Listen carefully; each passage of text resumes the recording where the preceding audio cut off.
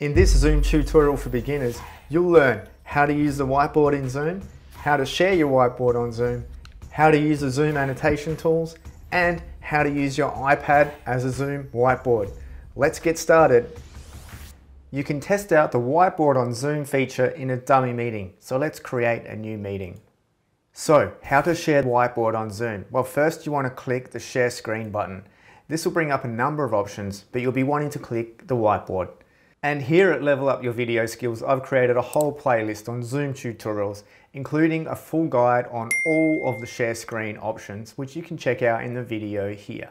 So let's share the Zoom whiteboard by first clicking on it here and then clicking the share button. And here we are inside the whiteboard. This is how to use Zoom for teaching. It's great if you're teaching classes and want to demonstrate something that your words alone couldn't describe or even written text. Inside the online whiteboard on Zoom, you've got a number of options in the formatting panel. You can type in text, do some drawing, there's a few different options here.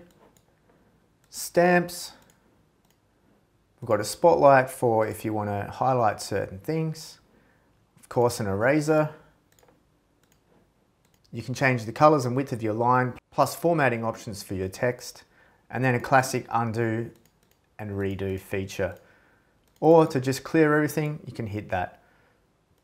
At any point during a whiteboard presentation, you can hit the save feature, which will save to your desktop and come back to it later.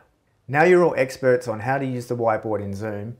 Next, we'll learn how to use the Zoom annotation tools. And to do that, I've invited another dummy participant into the meeting and have some sample text there. So let's go up to the menu screen up the top, choose More, and now you have a number of options. Specifically with the annotation tools, we have Enable Attendee Annotation and Show Names of Annotators. So let's click Enable Attendee Annotations.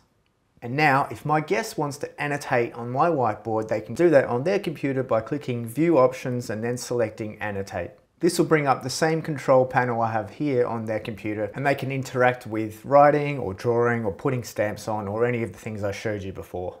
For collaboration purposes, maybe you've got a few different people annotating on your whiteboard and you want to be able to see who it is.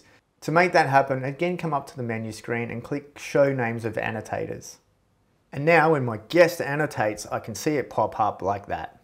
Let's say you're teaching a class in a Zoom meeting or giving a presentation and you're using the whiteboard. If you want to learn how to stop people from writing in your Zoom whiteboard, then it's just a matter of coming up and disabling attendee annotation. Righto, a quick note on saving your whiteboards. If I were to stop sharing this or go into a breakout room and start a new whiteboard, this one wouldn't be saved unless I click save every time. So if you don't want to lose any of that information, make sure you hit the save button. Last of all, if you want to keep this whiteboard session but create a new one, you can just hit new whiteboard and write in that one, and then you can come back to the first one at any time. Here's a bonus tip on how to use Zoom Whiteboard on your iPad, Android or tablet. You can connect via cable or in my case via AirPlay because I have an Apple device. Click Share.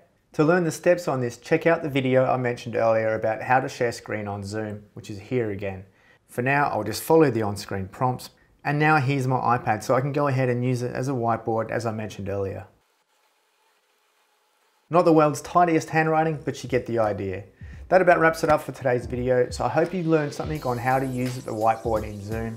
And if you liked the video, please give us a thumbs up below and please consider subscribing if you like this content and want to see more. I've got a full Zoom tutorial playlist as I mentioned up here, and for the next video in the series, click here.